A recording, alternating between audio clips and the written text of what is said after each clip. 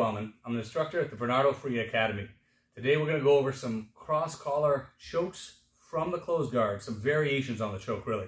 I'll show you the traditional grips and then I'll show you some variations that'll help you finish.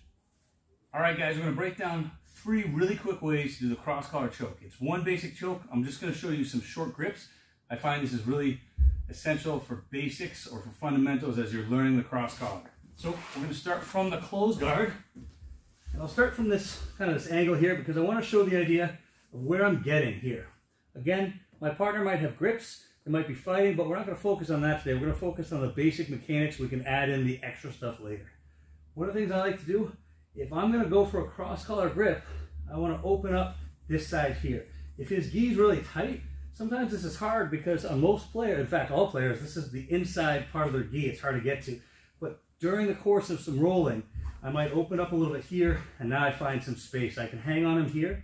My hand comes, thumb up, and I don't just reach. I want to pull down a little bit. So even if my partner gives me a little resistance, look, I can get here. Now I have 2-on-1.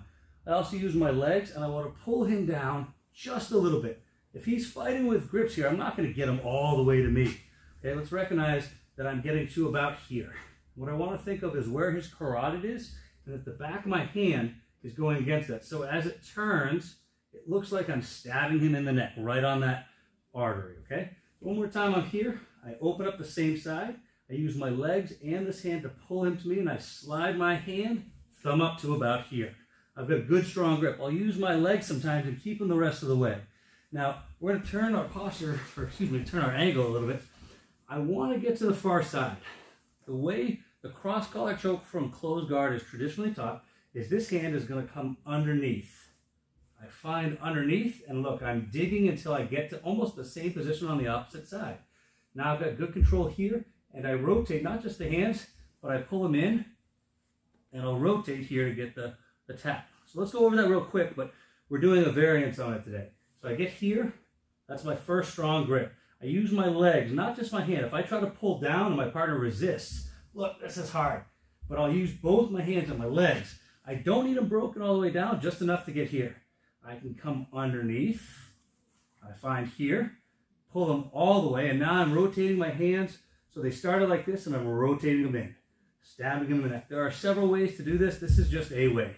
As I get here, down, and my elbows flare. Okay? The problem is, he's going to start defending with his hands. This is where the traditional style, when I get here, this hand starts going under. Right, look, he's starting to, I can't get to that collar. So what I want to do instead for this video is I'm going to push him this way, turn him here. What I want to think about is what's called like a big wave kind of movement, where I wave over. So as long as I keep him here, I'm going to wave over his head and put my arm here. My elbow should almost be even with his neck. Now I can pull my arm back. Look, I'm going to pull my arm down until I find some fabric here. And what I want to do is think about my forearm being right along his neck. So I pull back, I find some fabric. Now I pull him back to center line and finish. This comes on a lot faster. Okay, it's a lot more painful. But I said there are 3 ways to do this. The first grip, I'm pulling from the elbow at the neck and find some fabric here. The second, I'm going to keep going, find some fabric here. The third, I'll actually get to the collar. So 1, 2, 3. The movement to set up is exactly the same, but if I'm not completing the first one, I get it tighter. If I don't get the second one, I'll definitely finish on the third. This is what I mean. I get my grip right on the carotid. I pull him this way. If he's even posturing a little bit, right, I use my knees to turn him. Big wave over the head so that he can't block it. As I'm here, I drive my elbow back along the neck. There's my first one, and I pull everything in tight. There's my first tap. I can't get it, or maybe I lose the angle. There's my second one, right on the neck. There's my second. He starts posturing up. I find this grip right on the collar. Now I use my legs back in and finish with my third one. So let's do a different angle. What I like about this is sometimes my partner will work with me, like if I'm in a free roll. If I get him all the way down and he stays really low, stays heavy on me like this, I can't get my hand to his neck. I just need to get a little bit here and get on the forearm. If he starts posturing up, sometimes I lose position, right? And I'm going from here.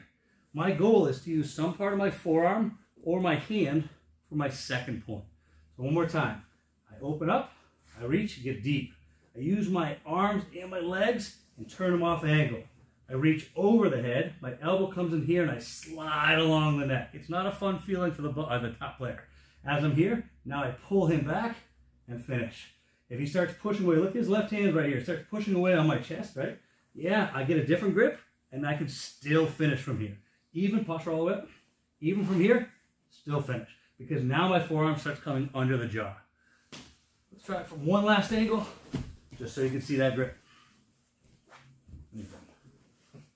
Good. I open from here, reach deep. Remember, I want to push him this way. I use my knee, my right knee. Look, I'm pushing him here, pulling him, big reach. My elbow should be even with his ear. I come down here, and I grip right behind the shoulder, elbows in tight, first one. He starts pulling away from me, I get my second one. If he gets all the way, I can get my far collar, or if he starts fighting, look, I can now come back underneath and finish the traditional style. So just something to think about.